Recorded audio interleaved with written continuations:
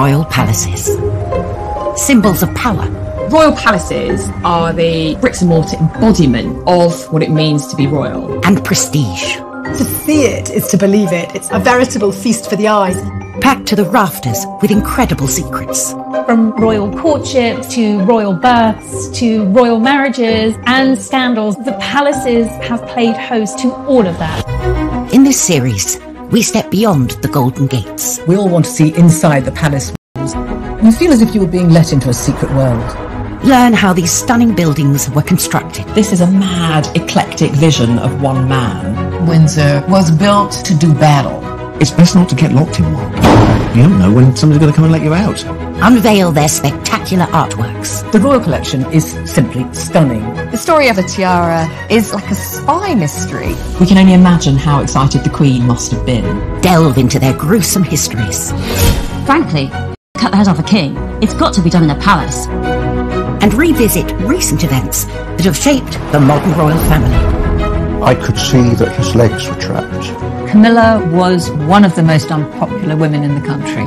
To see those images of the castle in flames, there was an emotional impact for the nation. This is The Secrets of the Royal Palaces. This time, at Highgrove, Charles risks everything for Camilla. We reveal his secret plan to win over Queen and country. Camilla was one of the most unpopular women in the country. Inside Holyrood, the true story of Mary Queen of Scots. The poetry, the plays, the films that have been made about her extraordinary life is personified in that preserved Northwest Tower. At Hampton Court, we uncover a fake painting that could be worth a king's ransom. What if the Queen's copy was not worthless? It's actually worth in excess of £50 million. We witness a bizarre outbreak of violence at St James's Palace. Then there came this blood-curdling cry from his rooms. He shouted to his page, "I am being murdered!" The question was, who did it? And Prince George's moment of mayhem. We dig into the archives to discover he's not the first royal to behave badly on the balcony. History was repeating itself, and it was around 30 years before that Harry was seen on the balcony doing exactly the same thing to his cousin, Princess Beatrice. The royal family have a palace for every occasion. Windsor, a castle steeped in a millennium of royal history, still in use today. Buckingham Palace, the majestic official home of the monarchy. And then there are private residences, like Prince Charles's in 1980, and turned it into a family home, an organic oasis. I think the grounds are what's important in Highgrove, and it's where Charles has invested a huge amount of his energy and identity. But behind the public images of a happy family, domestic disharmony was brewing. Camilla lived just half an hour down the road. Camilla Parker Bowles was famously the other woman, the woman of whom Diana said there are 3 people in our marriage, so it was a bit crowded. Camilla was this scarlet woman that pretty much the whole nation hated. When Charles and Diana separated, Camilla quickly became a regular at Highgrove. Charles's public affair and messy divorce had damaged the monarchy. And following Diana's tragic death in 1997, the family hit a new low. People were devastated by Diana's death, and they blamed Camilla. Camilla was one of the most unpopular women in the country. And the Queen seemed blamed Camilla too, steadfastly refusing to acknowledge her. The Queen was distancing herself from this woman to protect the integrity of the crown and to support the throne. She was a dangerous, destabilising influence on the throne. And so started a tale of 2 palaces at war over this one seemingly irreconcilable issue. At Buckingham Palace, the position was clear. Camilla was not welcome. But at Highgrove, Charles was determined to follow his heart. A rift developed that threatened the future of the monarchy. Camilla was, as he famously put it to one of the Queen's aides, non-negotiable. Charles hired a new PR guru and embarked on a mission to change public perceptions. Outdoorsy Camilla was given a fashion makeover. She started to wear skirt suits. Her hair was styled. These small things just began to build this image of an appropriate royal companion. Charles began to be seen out with Camilla. The tide of public opinion was turning, but the palace would not be so easily swayed. There were some quite senior figures at Buckingham Palace who wanted no Camilla at all, ever. It was absolutely vital that his mother should accept her, and it was also absolutely vital that the British public should accept her. A full-blown constitutional crisis was brewing. In 1998, Charles's 50th birthday became key. A number of events were planned, and the guest lists would be telling. Up first, at Buckingham Palace, a formal reception hosted by the Queen. But Camilla was excluded. If you're not actually married or at least engaged to someone, they're not generally invited to big royal family events. Everything at that time was viewed by Charles as a snub. They viewed any setback with considerable hostility, and they blamed it on the courtiers, the people around the Queen, who were unprepared to change. Then at Highgrove, on Charles's actual birthday, there was a private party. Camilla, by now very much at home there, played hostess. The Queen and Prince Philip stayed away. I think the fact that the Queen didn't go is quite significant. She felt she was being boxed in and pushed into something by Charles's media handlers. She knew at some stage she and Camilla would have to break bread, but it was too soon. It's been said Prince Charles was particularly hurt by the Queen not attending that party. Charles was desperate to break the deadlock. He wanted to engineer a meeting away from prying eyes. Highgrove would be the perfect location if he could get the Queen to accept. 2 years later, he saw his chance. In 2000, Charles held a birthday party for his cousin, King Constantine of Greece, and he invited the Queen. He also invited Camilla, and the Queen knew perfectly well that Camilla would be at the party. It wasn't at Buckingham Palace or Windsor or Sandringham. It was at Charles's favourite place. The party was to be at Highgrove, where Camilla was by now completely at home. Buckingham Palace is known as the home of royal pomp, pageantry and diplomacy. 400 miles away, its Scottish counterpart is not windswept Edinburgh Castle, but the palace of Holyrood House. And it serves an important ceremonial role to this day. Holyrood is perhaps one of the great forgotten palaces. It's the seat of the Scottish First Minister, but it in fact is a royal palace. Each summer, the Queen's official residence in Scotland becomes the focus of a traditional royal festival. For 1 week every year, the Queen goes to Scotland, and it's called Royal Week. She bases herself in the Palace of Holyrood House, and she loves that week. And I think the people of Scotland love seeing her. This celebration of Scottish and royal culture includes a ceremony in which the Queen is given the key to the city of Edinburgh. But behind all the fun, the backdrop has always struck me as vaguely terrifying, because you're looking at a massive building with enormous buttressed angled turrets and small windows, parapets. It is a castle. It's called a palace, but in fact it's a defended building. It's got all the paraphernalia of a Bram Stoker Gothic novel. Ruin, dating back to 1128, that holds a clue to Holyrood's humble beginnings. Holyrood Palace was built next to a once thriving abbey church. It's a great medieval building, one of the primary churches of Scotland, named after the Holyrood, after the Holy Cross. The abbey grew over the centuries and had a guest house when members of the royal family visited, but over time, as the power of the church was dwarfed by that of the state, the abbey's role dwindled and the site as a royal residence increased.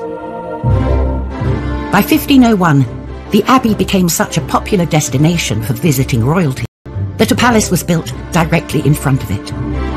Over time, monarchs came and went, and the palace was renovated and rebuilt. When you arrive at Holyrood House, you are presented with an image of unity. The thing is, it wasn't one unified building campaign. 2 towers dominate the structure. They may look like twins, but under closer inspection, they reveal architectural secrets. you notice that on the left there are heraldic panels set in the walls, and you've got a gun placement. On the right, all the windows are nice and neat, and instead of being fired at, you've got a neat front door with a fan light that offers you a way in. There are two very different things happening at the two phases of construction there, and it tells a big story about Scotland's history. While the southwest tower was part of a later makeover, the heavily defended original tower was built in the reign of James V of Scotland, when the threat from across the border was very real. England was never far from war with Scotland. Well, who's sitting down in England who has real ambitions and designs on the Scottish throne? None other than Henry VIII. So this is a place that has to not only look after itself as a building, but also the monarchy within it. And so the construction of this thing as a defensible set of chambers, they come from the late 1520s, early 1530s, about the same time that Henry VIII built St James's Palace. Yes, in comparison with other royal residences, it's pretty brutish. It's there for a function, to protect the monarch, for goodness sake. And does it really look that hardcore when you compare it to Edinburgh Castle up there, exposed in the old town on a great lump of rock? No, give me Holyrood any day. Coming up on Secrets of the Royal Palaces, at Holyrood, Mary Queen of Scots' chambers are the scene of a bloody murder. It's where tourists flock.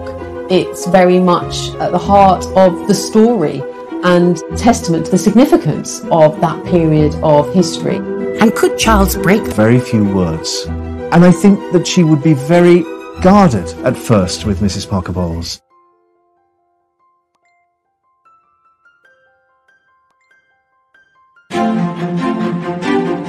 Britain's famous royal palaces bring in almost 3 million visitors from across the globe each year. Along with favourites, Buckingham Palace and Windsor Castle, Holyrood in Edinburgh is among the most popular royal palaces. Holyrood House, the Queen's official residence in Scotland, has one of the bloodiest histories of all palaces, and that was because of the reign of Mary Queen of Scots. The oldest part of the palace is the 16th century Northwest Tower. Here, up a narrow winding staircase, are chambers that still hold Mary's secrets. Mary Queen of Scots is one of the most infamous Scottish figures and probably the most famous Scottish queen. The poetry, the operas, the plays, the films that have been made about her extraordinary life, but it's sort of personified in that preserved Northwest Tower. Original features, like the ornate oak ceiling, survive from Mary's torrid time here. Now, Mary Queen of Scots, she really chose some of the worst husbands in royal history. I know there's competition, but she chose some baddies. Following the death of her first husband, the young King of France, Mary married Lord Darnley and fell pregnant. But Darnley was not to be trusted. Lord Darnley, almost as soon as he married her, started turning against her, plotting against her, and really trying to seize power from her.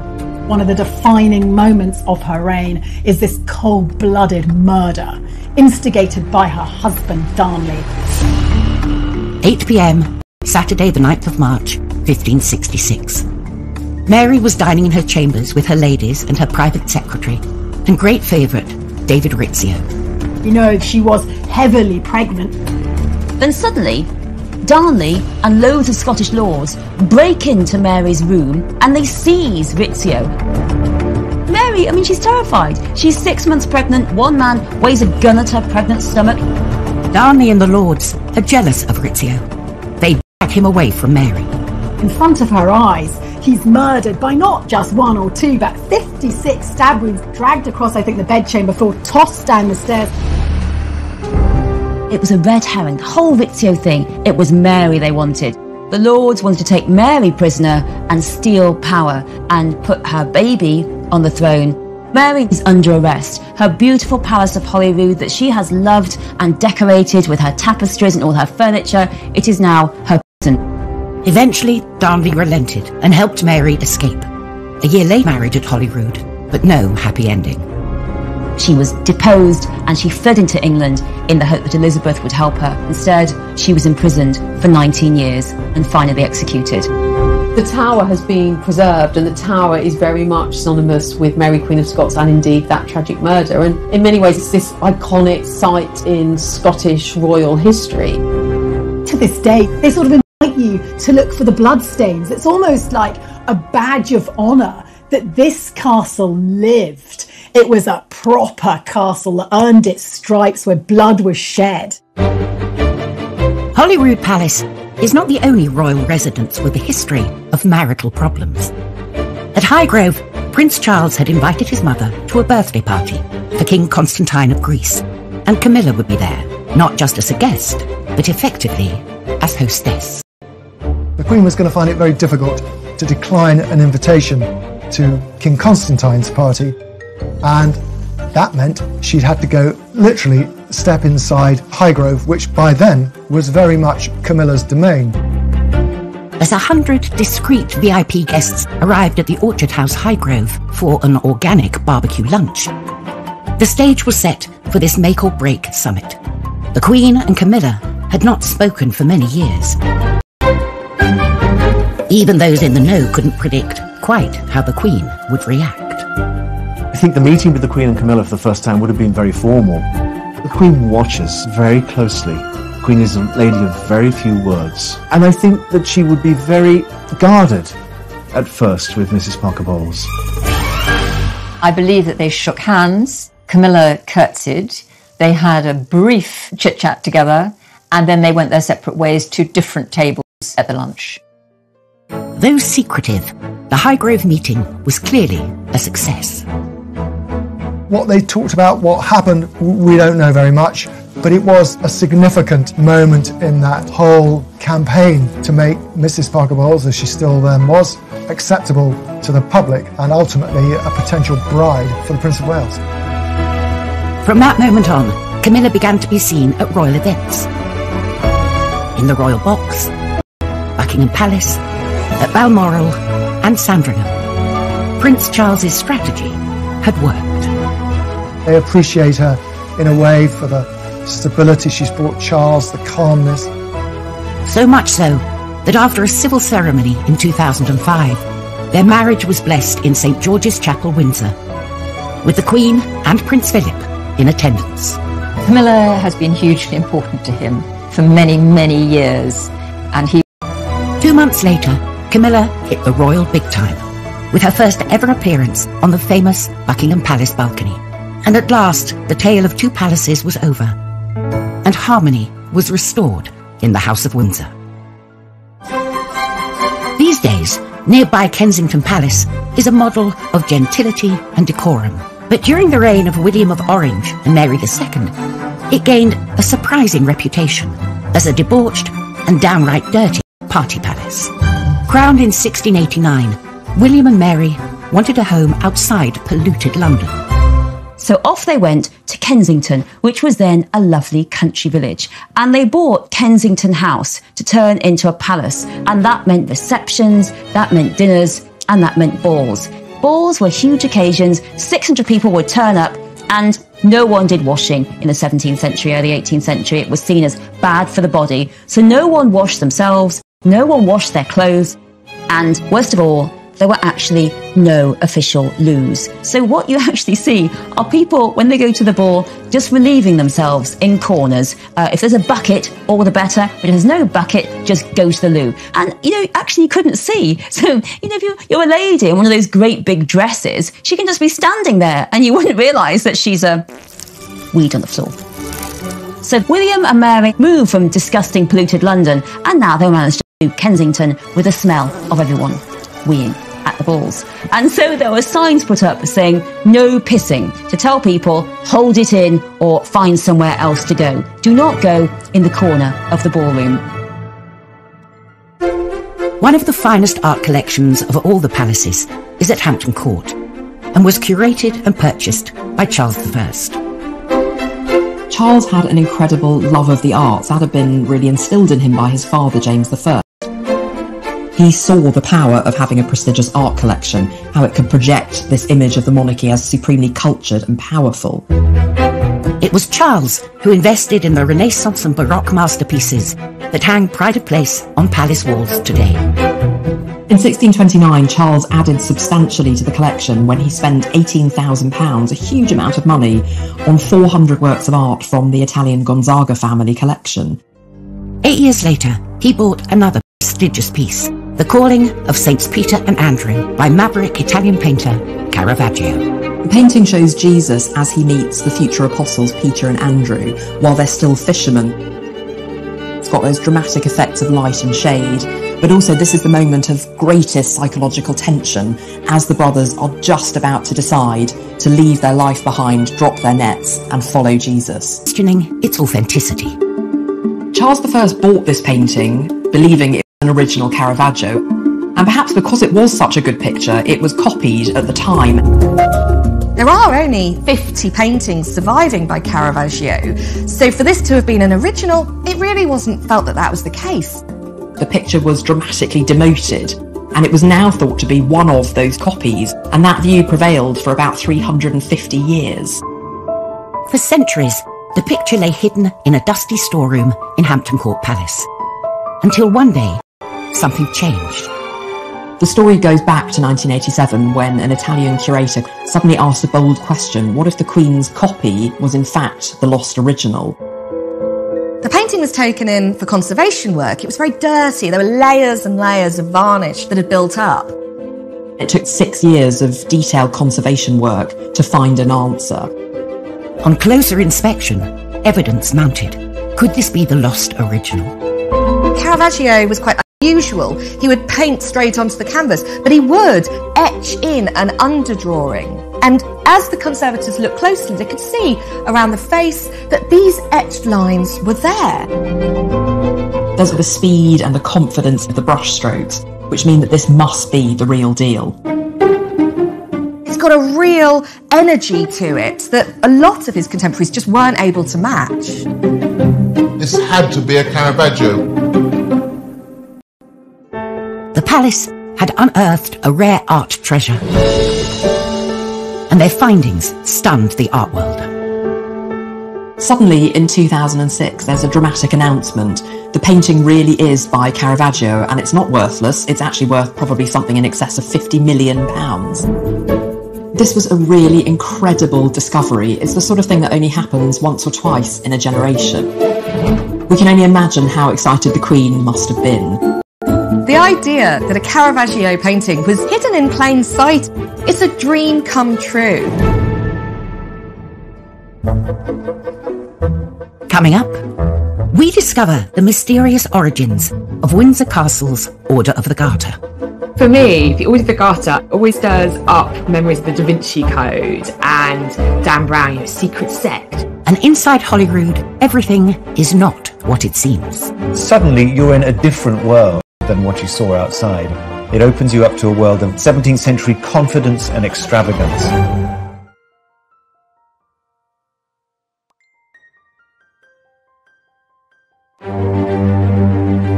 In Edinburgh, the Palace of Holyrood House has all the formidable features of a mighty fortress. You're in a different world than what you saw outside. You go up an open well staircase. It's got light streaming into the middle of it from not one, but 2 tiers of windows. The white walls bounce the light around. The great plaster ceilings above you create a sense of looking up into the heavens. And the walls are lined with 16th and 17th century tapestries. They're rare and expensive things, and they tell you that you are past the point of defense. You have entered into the protected realm. It's a beautiful 17th century ensemble of rooms, as good as anywhere in Britain. Opulent interiors were born out of a period of great turmoil. Holyrood had been gutted by an occupying Republican army, led by one Oliver Cromwell. We know that Oliver Cromwell billets his men there and doesn't really treat it with due respect. For crying out loud, this guy's a Republican. It's all about the barrel of the gun and the good word of the Lord. And he's not about the sort of flash symbols of monarchy, far from it. When the monarchy was restored, new King Charles II wanted to make a statement with a bold reinvention of Holyrood, hiring renowned classical architect Sir William Bruce. It was he who complemented the old tower with its symmetrical counterpart. And behind that, he set out a courtyard around which was a succession of state rooms. You start off at the top of the stairs with a presence chamber and then go through to a privy chamber of increasing richness. And the privy chamber holds yet more scandalous surprises. There are works of art from some Dutch masters, and you will see things like naked bathers by a Dutch artist called Jacob de Vet. This is so racy that Queen Victoria couldn't see it, so it was covered with a mirror glass when she visited in the middle of the 19th century. Charles II, just like his father, understood the power and prestige that art can convey. The most striking room in his redesigned palace is the 44-metre-long Great Gallery, lined with portraits of real and legendary kings of Scotland. Holyrood is obviously the place where great important visitors are hosted, great state occasions are held. Each year, the Queen returns to host world leaders, bestow honours and meet members of the public, ensuring that this historic setting remains very much a part of the monarchy today.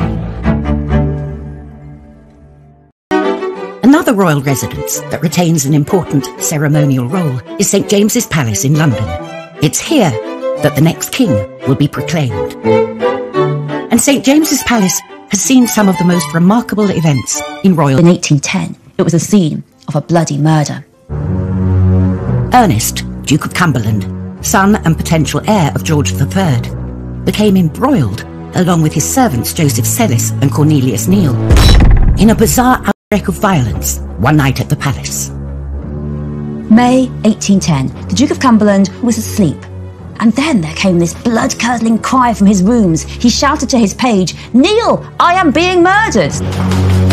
Cornelius Neil, his valet, rushes in and tries to work out what's happened. And he saw that the Duke, he's had his head split open. Someone had hit him over the head with his own sabre, but they'd used the blunt part of the blade, so it hadn't killed him, but he was sort of knocked out, his head was split open.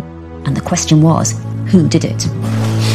And they're looking for the Duke's valet, Sellis, and he's not there. But his slippers are found in the Duke's cupboard. And then they find Sellis in his room, and his throat is slashed, he's pouring with blood. He's dead on the floor. Who killed him? An investigation was launched into what had occurred. There were an awful lot of attempts at slurring, at blackening Sellis's character. The official conclusion was that Sellis had attacked the Duke and then killed himself. But the suggestion that the Duke had been involved in a murder, in a homosexual love triangle, in the killing of his own valet, that would taint him and would dog him for the rest of his life. Historically, being a monarch or heir to the throne was a risky business. And so kings, like Edward III at Windsor, surrounded themselves with strong walls and loyal men. In 1348, Edward, who was obsessed with Arthurian legends, founded the most noble order of the Garter, a mysterious brotherhood of knights that lives on to this day. The Order of the Garter is the highest order of chivalry in England, and in fact it's the oldest order anywhere in the world that's been in continuous existence. It's a group of 24 people who are fiercely loyal and swear to protect the king and country. The rituals of this ancient order have been passed down through the generations. Every year, on the traditional Garter Day, the Queen, knights and ladies process through Windsor Castle to St George's Chapel to attend a special service. It's members of the royal family dressing up in the most ridiculous costumes, with hats, with feathers, processing down to Windsor Castle. It is a picture opportunity for the wives mainly, like Camilla and Kate, to laugh at their husbands. Beyond, I don't think we really, as a nation, have much idea of what it's all about.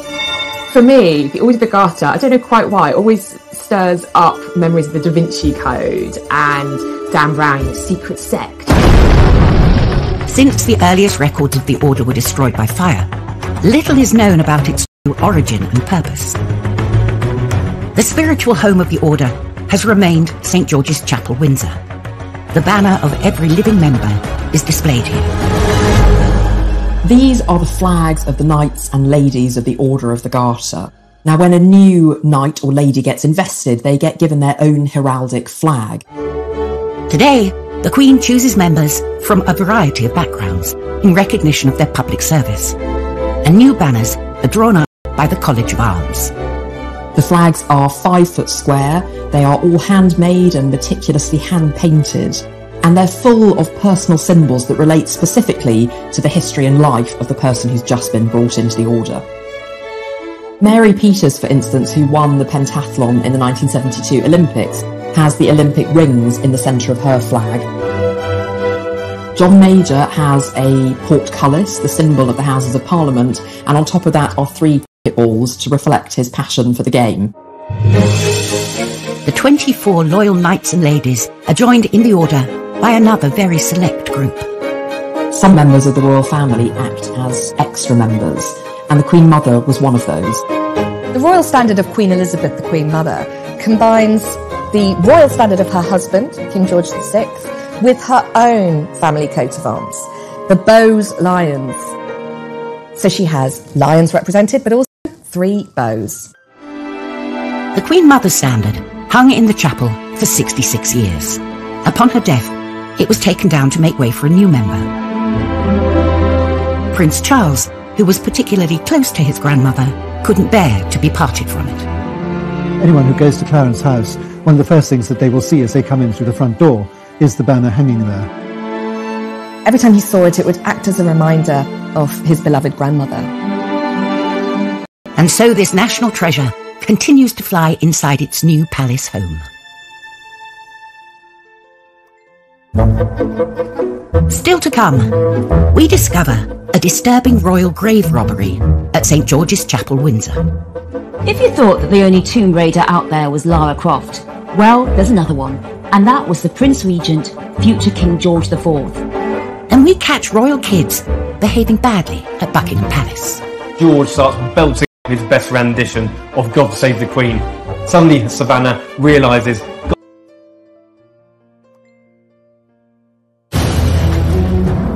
Royal palaces are places of sanctuary for kings and queens in life and in death.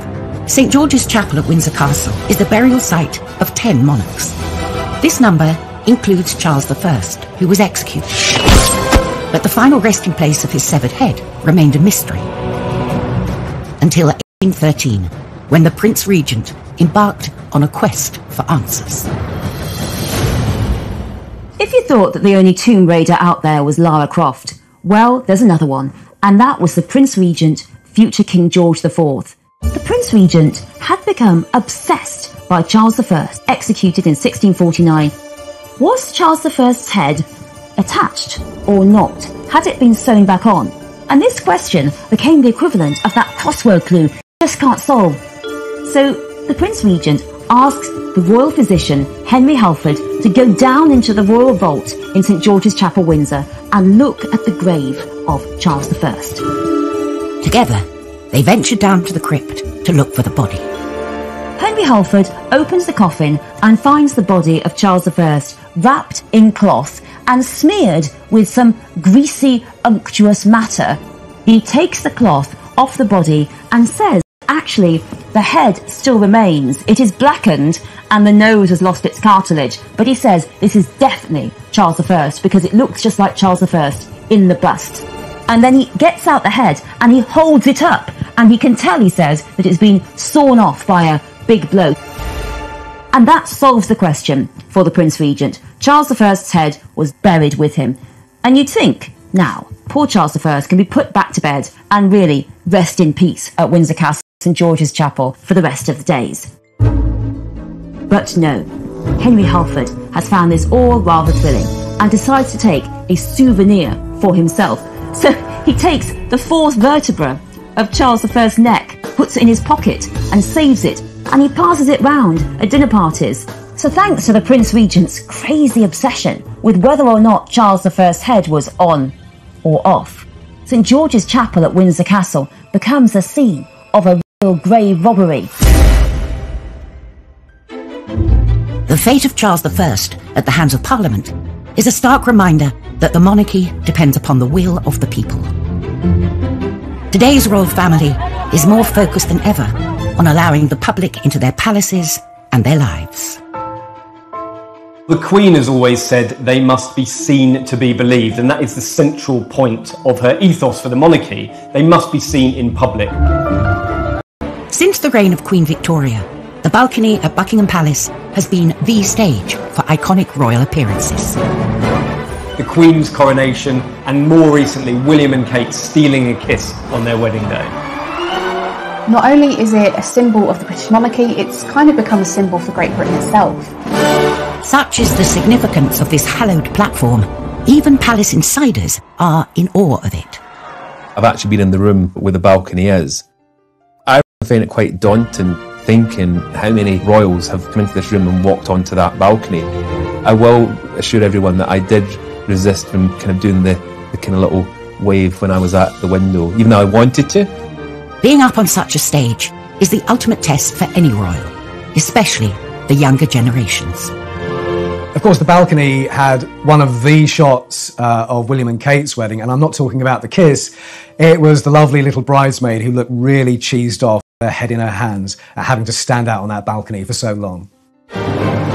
June 2018, on the Queen's official birthday, thousands lined the Mall to see the trooping of the colour and to catch a glimpse of the royals on the balcony. It's one of the few times each year that the whole royal family can get together. You know, more than 40 people at times. The Queen with her children, her grandchildren, and even her great-grandchildren. They play the national anthem to appreciate the monarch, essentially. Of course, the crowds will sing along, but the royals, they don't. They stand to attention and respect the anthem. At the front of the balcony, Prince George was next to his older cousin, Savannah Phillips. The royals are being very stoic when suddenly Savannah starts conducting the band.